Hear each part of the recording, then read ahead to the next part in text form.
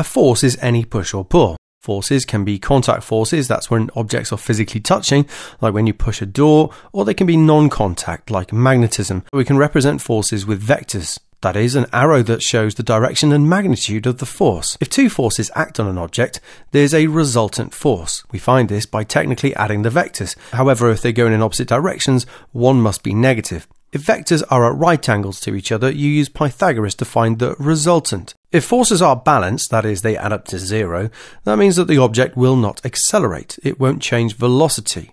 Note that doesn't necessarily mean it's not moving. It just stays at a constant velocity, and that could be 0 meters per second, of course. This is Newton's first law of motion, by the way. If a measurement or quantity just has magnitude but no direction, it's not a vector, but it's called a scalar instead. Here are some examples of both.